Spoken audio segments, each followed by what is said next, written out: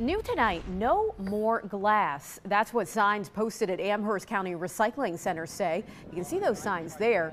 County leaders say earlier this month the recycling company responsible for picking up recycled goods removed all of its glass bins. Apparently it's not cost effective any longer for the recyclers. We use Sunoco recycling here in Amherst. And apparently the cost to recycle the glass is now costs more than they can get for selling it. County leaders are now asking people to dispose of glass with their regular trash. It will go to the landfill like it did in the past.